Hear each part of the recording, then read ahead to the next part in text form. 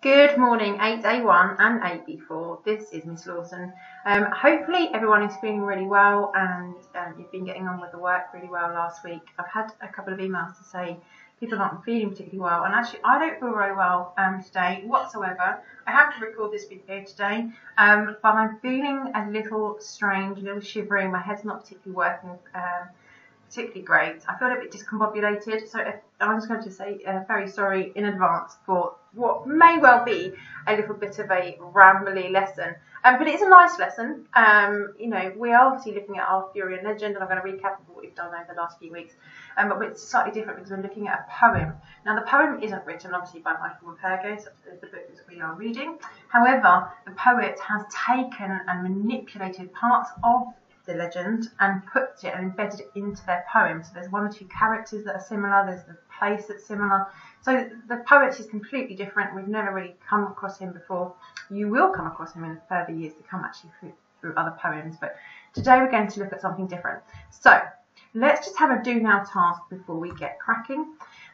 Here we have, and you know I do love a good image to kind of pick apart and have a look and just get your brains whirring, get your brains started. And down the side here on the left, there are some sentence starters. I would like you to fill in the missing blanks on your own interpretation. Remember, you are the reader, the audience. Your opinion matters, it counts. And so it's just a way of how you're just going to investigate the picture, really, for essentially.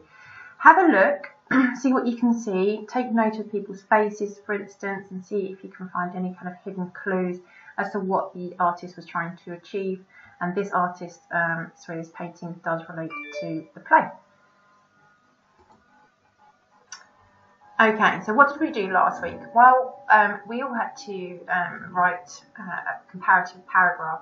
And on the whole, I was kind of really impressed with what I'd received. You had to look at these two different extracts. There was the fight scene, and then there was the Lady of the Lake scene. I will go over those again perhaps next week, and I've got a few more entries in via either email or Teams. In terms of Lady of the Lake, well, the poem we're looking at today is called The Lady of Shalott, not like the onion. I'm just going to point that out.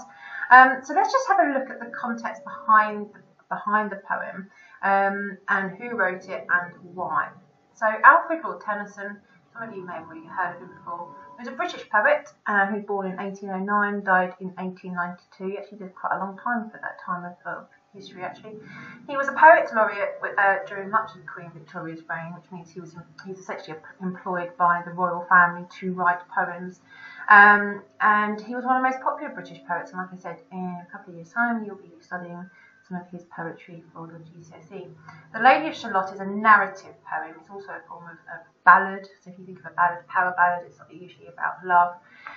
But it's also got that kind of rhythmic sound to it. It does sound a little bit like a song. But a narrative poem, we're going to go over what that actually means in a second. The poem is divided into 4 numbered parts equally. They're all equally long in length, and the first 2 parts contain 4 stanzas each, whilst the last 2 parts contain 5. It is a long poem. Obviously, it's telling us a story, so we will go through all of the parts in a second. Your actual final task is not going to be for the whole poem, though, so don't worry. It was originally written in 1832. This poem was later revised and published in its final form in 1842.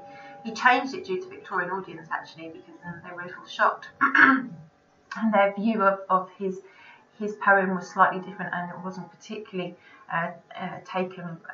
It wasn't taken badly, but he wanted to adapt it and change. And obviously, the fact that he's a poet laureate, he was writing for the royal family. Essentially, he did change it. Tennyson claimed that it had been based on an old Italian romance, hence the ballad, though the poem also bears much similarity to the story of the Maid of Astolet in Malory's Morte d'Arthur, like my French accent. As in Malory's account, Tennyson's lyric includes references to the Arthurian legend. Moreover, Shalott seems quite close to Malory's Astolet. Up to you for your own interpretations. As we go through it, you'll see and notice things that we've come across within the book so far. So, a narrative poem, it's a form of poetry that tells a story, often making the voices of a narrator and characters as well, and the entire story is usually written in verse we will get on to a second what I mean by verse as opposed to just normal prose writing. Let's have a look at the poem. We're going to read through it, and as we do it, we're going to ask ourselves these questions. There's very few actual parts to write down in terms of this lesson, apart from right at the end. You had a really taxing week last week. I really worked you hard. But however, that doesn't mean that you're not going to actually follow along and pay attention to this video, because obviously there are questions we can just discuss and think about amongst ourselves in our own heads. So let's read this first part. And with that question, you're going to say, what is the first impression of the Lady of Shalott? And we're going to find out exactly where she is, what she's doing, and why is she doing it. No time hath she to sport and play, a charmed web she weaves away. A curse is on her if she stay, a weaving either night or day, to look down to Camelot. She knows not what the curse may be, and therefore she weaveth steadily, and therefore no other care hath she, the Lady of Shalott. She lives with little joy or fear, and over the water running near, the sheep bell tinkles in her ear, and before her hangs a mirror clear, reflecting towered Camelot. And as the mazy web she whirls, she sees the surly village churls, and the red cloaks of market girls pass onward from Shalott. Sometimes a troop of damsels glad, an abbot on an ambling pad, and sometimes a curly shepherd lad, or a long-haired page in crimson clad, goes by towered Camelot, and sometimes through the mirror blue the knights come riding two and two. She hath no loyal knight and true, the Lady of Shalott. Okay, so let's just have a look at this section for a second. So she is clearly a lady, we know that much. She has a curse on her, and the curses means that she cannot leave her tower. She's in a tower. We're going to look at the description of the tower in a second. And unfortunately, she has no joy or fear. Okay, so it's quite a normal, mundane existence.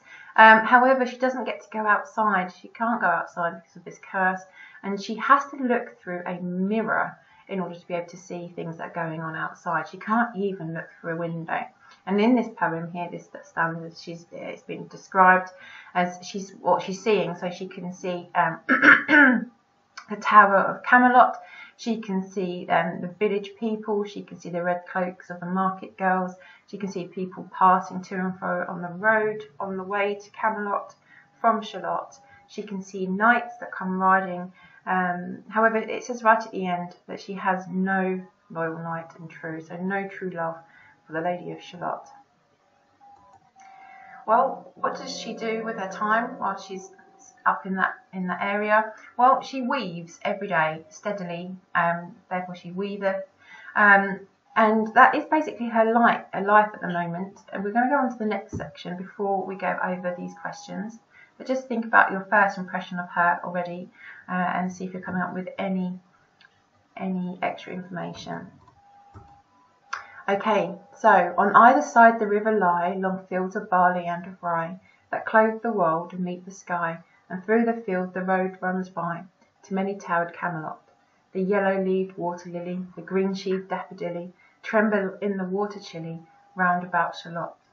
Willows whiten, aspens shiver, the sunbeam showers break and quiver, and in the stream that runneth ever by the island in the river, flowing down to Camelot, 4 grey walls and 4 grey towers overlook a space of flowers, and the silent isle embowers the Lady of Shalott. And underneath the bearded barley, the reaper reaping late and early, hears her ever chanting cheerly, like an angel singing clearly. Over the stream of Camelot, and piling the sheaves in furrows airy, beneath the moon, the reaper weary, listen whispers, 'tis the fairy, the Lady of Shalott. Okay, so what's going on here? Well, again, we've got some more description of the outside world. So instead of looking at people, we're now focusing on nature around outside. Wold is another name for kind of rolling hills and forest. So you can see the rolling hills which meet the sky. There's fields and there's water lilies and there's beautiful daffodils. I love this little bit here actually, the yellow-leaved water lily, the green-sheaved daffodilly, tremble in the water chilly. I love that part.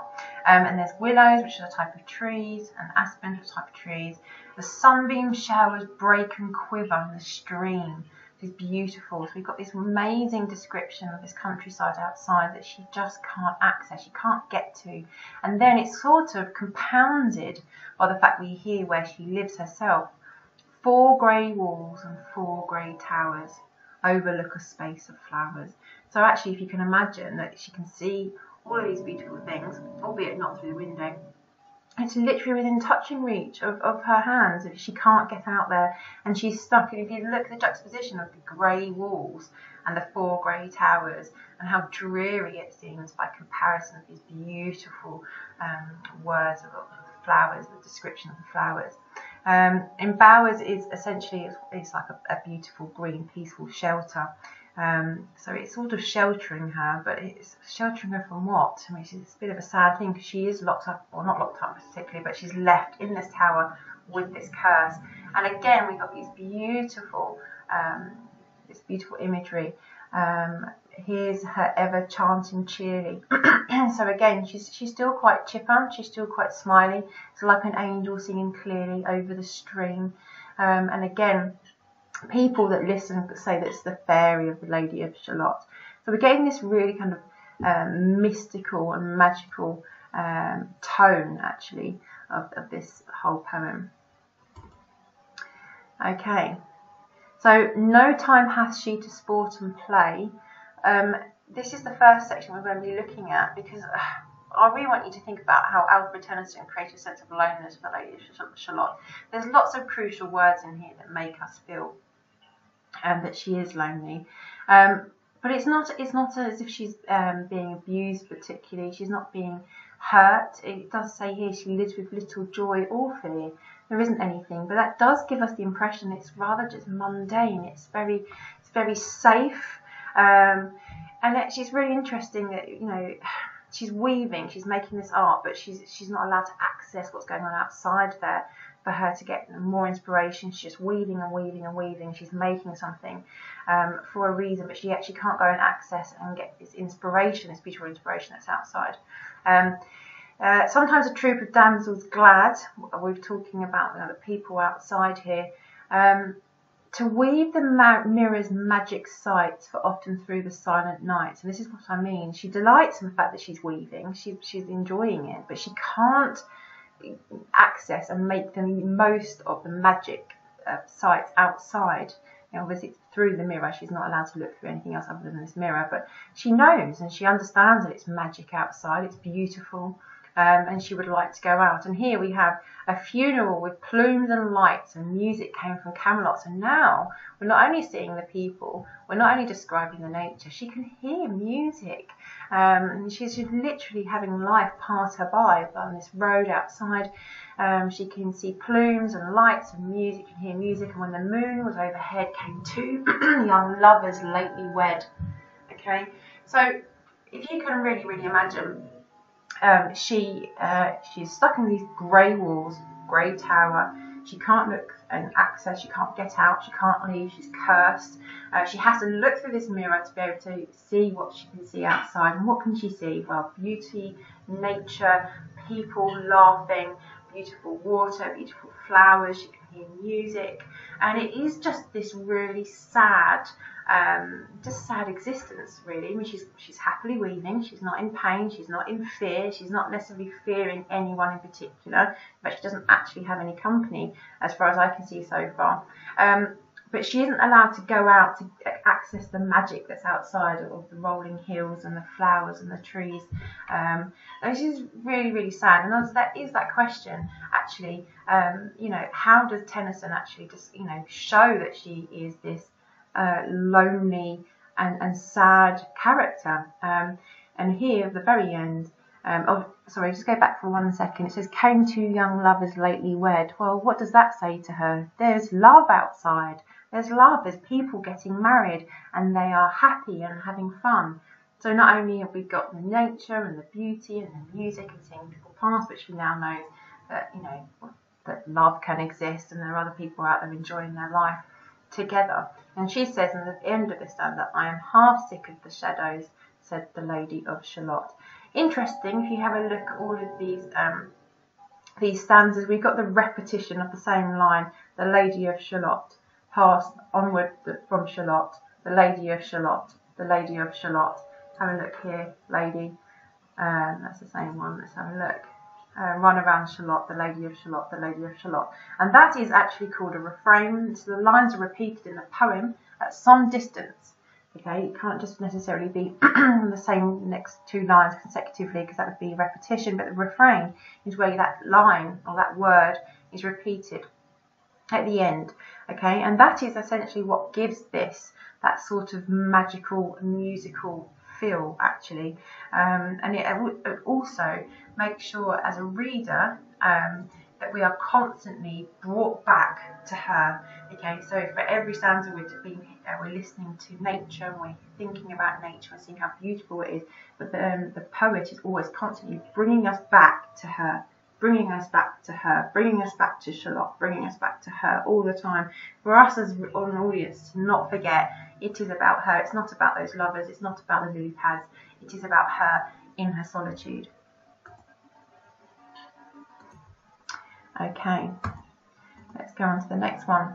And here we're getting the first mention of Sir Lancelot. So let's read it. A bow shot from her bower eaves. He rode between the barley sheaves. The sun came dazzling through the leaves and flamed upon the brazen greaves of bold Sir Lancelot. A red-cross knight that ever kneeled to a lady in his shield that sparkled on the yellow field beside remote Shalott. The gemmy bridle glittered free, like to some branch of stars we see, and hung in the golden galaxy. The bridle bells rang merrily. And as he rode down from Camelot, and from his blazoned baldric slung, a mighty silver bugle hung, and as he rode his armour rung, beside remote Shalott. All in the blue, unclouded weather, thick jewelled shone the saddle leather, the helmet and the helmet feather burned like one burning flame together. And as he rode down from Camelot, and was often through the purple night, below the starry clusters bright, some bearded meteor trailing light moved over green Shalott. His broad clear brow and sunlight glowed, on burnished hooves his war horse trode, from underneath his helmet flowed his coal black curls as he rode. And as he rode down from Camelot, from the bank and from the river, he flashed into the crystal mirror. Tirra-lirra, sang Sir Lancelot.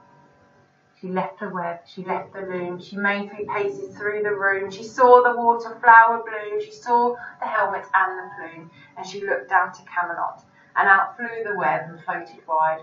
The mirror cracked from side to side. The curses come upon me, cried the Lady of Shalott.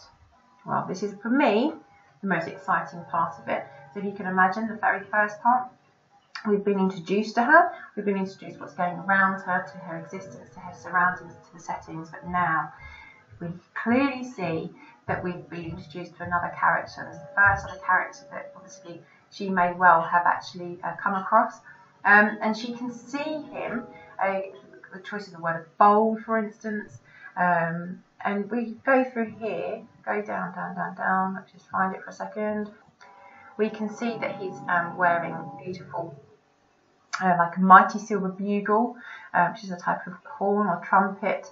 The whole word choices that Tennyson has chosen to use. We've got branch of stars, golden galaxy, bridal bells. It's all very shiny, isn't it? Very, very interested. Again, thick jewelled shone the saddle leather, the helmet and the helmet feather. We talk about one burning flame together. Purple, which again obviously in this time as well, purple would have been one of those really opulent colours. It wouldn't have been something that the peasant would normally have worn. So we've got bright, jewel-like, silver-like, fire-like and purple. So you can imagine from her perspective, she's used to grey, grey, grey. Now we've got this complete opposite and this person, and she has to see him through the mirror. It's very interesting. He flashed into the crystal mirror, which is very interesting. Not only that, it's his singing. Okay, so he's described as having coal black curls as he rose. You can imagine this really brave, strikingly handsome, bold knight who's coming through into her mirror, and she can see. And what does she go and do? And I'm going to read this again because I love this part. Well, she did not have any time between seeing him and making a decision, because she left the web, she left the loom, she made a few paces through the room, she saw the water flower bloom, she saw the helmet and the plume, she looked down to Camelot, and out flew the web, floated wide, the mirror cracked from side to side. So she left, okay, so she's essentially used him as her inspiration to leave, hasn't she? But I do feel like she's probably feeling very trapped beforehand, but this was the tip of the iceberg, essentially the main reason, because she saw him and she just went. But she knows, sadly, the mirror cracked from side to side due to the curse, and the curse, she knows, is upon her. And we have an example here where the poet has chosen to use 5 lines, all with the word she. It's the same word repeated. It's called anaphora. We have covered that before in some of our classes. It is a repetition of the word or expression in the first part of the verse. What do we think that creates? I've read it very deliberately. Just have a ponder and have a think about what kind of effect does that create in your head. She. Just have a think about it, because that is going to be linked into your final question. Okay, so here we go. We're going to think about pathetic fallacy. The definition of here, we have done this to death, guys. It is a personification. It's a form of personification, which is basically giving human emotions and characteristics and conduct to things found in nature that are not human. We've seen it so many times in weather, but it can be other things as well, such as leaves, rocks, anything that comes from nature. You sort of give it the attributions of humans. So let's have a read through this section here and see how we can find it in this poem. In the stormy east wind straining, the pale yellow woods were waning, the broad stream and his banks complaining, heavily the low sky raining. Over towered Camelot, and outside the isle in a shallow boat, beneath the willow lay afloat. Below the carven stern she wrote, the Lady of Shalott. A cloud-white crown of pearl she dight, all ornamented in snowy white, that loosely flew, her zone in sight, clasped with one blinding diamond bright. Her wide eyes fixed on Camelot, though the squally east wind keenly blew, with folded arms serenely by the water stood the queenly Lady of Shalott. And with a steady stony glance, like some bold seer in a trance, beholding all of his own mischance, mute, with a glassy countenance, she looked down to Camelot, and it was the closing of the day, and she loosed the chain, and down she lay, and the broad stream bore her far away, the Lady of Shalott. As when to sailors while they roam by creeks and outfalls far from home, and rising and dropping with the foam, from dying swans wild warblings come, blowing shoreward, so to Camelot, still as she boat head wound along the willowy hills and fields among, they heard her chanting her death song, the Lady of Shalott. So before we go into this next section, she has headed out, and unfortunately we can see now that pathetic fallacy of something is amiss, something is going to happen.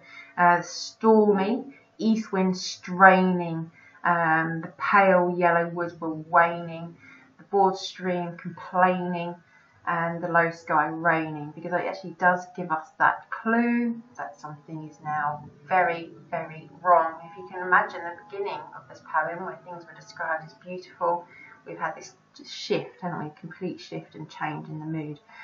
Because what she's done, she's found herself a boat, and she's actually carved her name, carved and stand, she wrote, the Lady of Shalott. So she's put her own name onto the boat, which I think is a really lovely idea.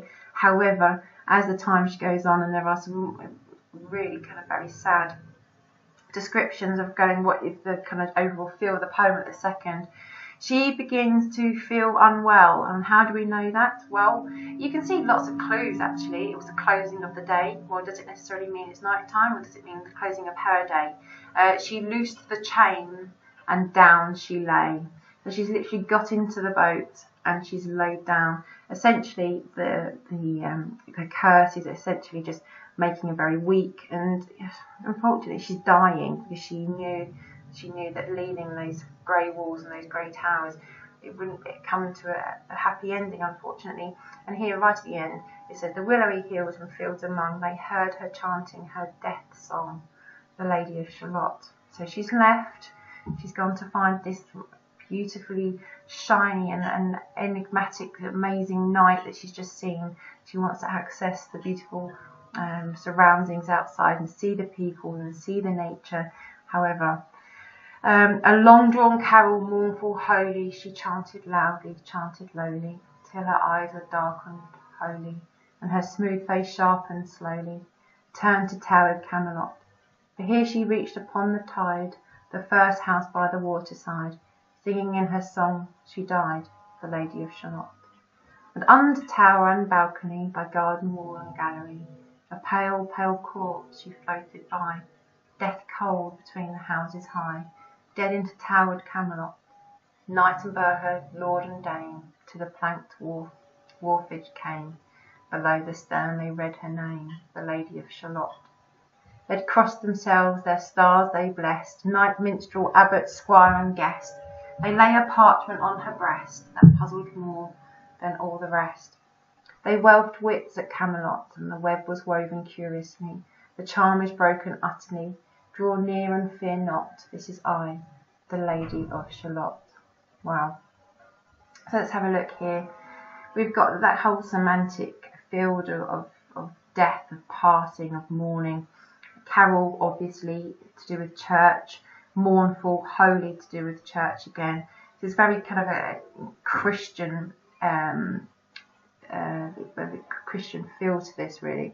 Religious semantic field. She chanted, again, that's linked to religion. Chanted lowly till her eyes were dark and holy, and her face was going to begin to smooth over. And during her song, she died. A pale, pale corpse. Got the repetition of the word pale there, which really, really gives us the emphasis that she was exceedingly pale by this point. And she basically, her boat landed near the first house as it came along the river, and they don't know who she is. She's not there, no one has seen her before, and they were puzzled. And they lay a parchment on her breast that puzzled more than all the rest. They couldn't quite understand what had happened to her. The web was woven curiously, and the charm is broken utterly. Which is really very, very sad. So she, she made that decision essentially to escape her boundaries, her grey walls. She knew that she had a curse. We knew that from the very first stanza. But she decided that, enough is enough. I need to access the magic, and you can tell that she's sad and lonely. Sorry, excuse me. Told you I was not feeling very well. And actually, there's a whole kind of train of thought that actually it's not just about the Lady of Shalott who's in a tower. It represents how Victorians felt about women of the time. Essentially, we could argue that the grey walls and the grey building that this poor woman was trapped in is basically society and their expectations of how women should behave. They should stay in their lane, they should stay in their zone, they shouldn't go and access things and live as she wanted to live. And like I said, it is that kind of analogy. Remember, Tennyson wrote this within the Victorian era and the kind of the late 1800s.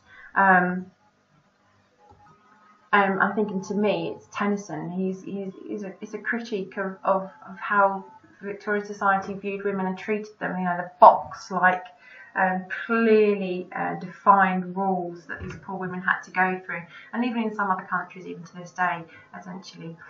She can see life going on outside of the window, outside of the mirror, but she's not allowed to get into it. And if she does, she's going to die. But it is the argument, actually, are you better off going to live your life the best way that you can, knowing that actually you're not going to be long for this world, and maybe it's not always for the right thing for everyone else, but ultimately she died happy, didn't she? She'd managed to escape, she'd seen this night, she got out into the nature, into the natural surroundings, and accessed those, and smelt and seen and heard all these sights, and it is very tragic that she died at the end. Which brings us on to our final task. So hopefully what you're going to do is going to go through this extract and highlight and annotate just the same way as we would normally in class. This extract is on Go for Schools. It is also up on Teams for you. And this is all we're looking at. This is just one extract of the poem. So let's read it through again just one last time. There she weaves by night and day a magic web with colours gay. She heard a whisper say, curses on her if she stay. She to look down to Camelot. She knows not what the curse may be, and so she weaveth steadily, and little other care hath she, the Lady of Shalott. And moving through a mirror clear that hangs before her all the year, shadows of the world appear, and then she sees the highway near, winding down to Camelot. And there the river eddy whirls, and there the surly village churls, and the red cloaks of market girls pass onward from Shalott. That is the only section that you're going to have to work on with this, guys. So the poem is very, very long.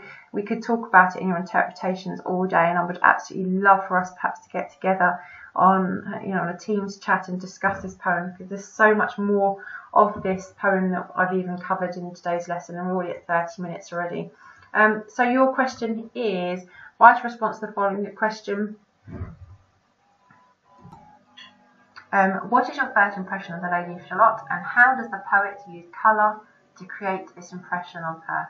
We've discussed colour quite a bit, let me just move this over, throughout the poem, in terms of even just Lancelot and how he's being perceived through this mirror, this being sparkly, dark-haired, purple-wearing, amazing sight. But in terms of her and her solitude and her loneliness and her existence, there's lots and lots of beautiful imagery within that section, in fact the whole poem. Your question is this: what am I going to suggest you to do? Well, highlight key parts of this question, keywords that you'd like to focus on. And you need to think about how writer uses language, i.e. words, the hidden meanings in the language. It may well mean that you have to go away and Google one or two of those words. I don't want to have to spoon feed you. Like I said, it's quite a simple lesson today. So how can you explain the effect that words have on you as a reader? Remember, this is your interpretation. You are entitled to your opinion, providing you can argue it with evidence taken from the extract. And there is an extension task, and there are one or two people that I will be expecting this from, please. I would like you to talk about techniques as well as the words. So this section here is just words, and it will be a simple case of one paragraph. I may well email those of you that I'm expecting this extension task from, because I would like you to discuss the techniques. And I have explained to you, for instance, that anaphora. So i.e. Tennyson has used anaphora to emphasise the point that her eyes were darting from object to object, and it changes the pace of the poem. She. I've also explained the idea of refrain and how every verse or stanza finishes off with the word Shalott or Lady of Shalott, and why that is, because it keeps us centred, it keeps us drawn back to the main point of the poem. There are other devices in there. We can talk about repetition, we can talk about alliteration, we can talk about, oh goodness gracious, the full magnitude of things you can discuss with analysis of any literature text. That should be devised clearly. Told you, need to probably go to bed, definitely. But I would like a lot of you to push yourself to the extension task, please, and don't just talk about words and imagery. Actually look at that structure, because remember, when it comes to answering exam questions, we're not just looking at word choices, we need to talk about structure and form. The structure is kind of those things that I've just mentioned, and that is the way to grade higher, is to mention structure and form. There is this amazing printout that I've also put on To Go for Schools for you, which is going to help you step 1, step 2, step 3, step 4. It's very similar to the one that you should all have in your exercise books. And do you remember I've had printed off the plain white sheet, and it was used going step by step of how to put together an answer. But this will obviously just help you if you haven't got your exercise book, or perhaps you've lost it, or it's become unstuck, and it's also just a new version. So it literally tells you step by step how you're going to do it. You read the poem, you consider the vocabulary, you read the poem out loud, and then you start thinking about the actual questions. On the left hand side, I have started putting together some sentences for you, some scaffolding, so we could start using. The poet has described through, Tennyson has shown the loneliness, honestly, I think I've had enough today, you can tell it's Friday. Tennyson has shown the loneliness and solitude through, that's where you give me the example, the solitude of the lady is emphasised by, again, pinpoint a word, perhaps, or a device. This, such and such, evokes within the reader something. It makes the reader understand how lonely she is, or how much she's longing for the real world. And tell me how you're feeling when you read this poem, that extract in particular. The poet goes further on to use, this is where we have to ascertain the actual word choices. We don't just say the word, we try to kind of make sure that we're using the subject terminology correctly.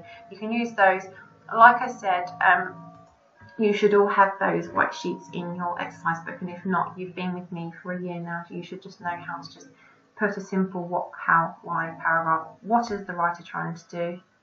Show solitude. How have they done it? Well, they've talked about the fact that she is living in 4 grey walls.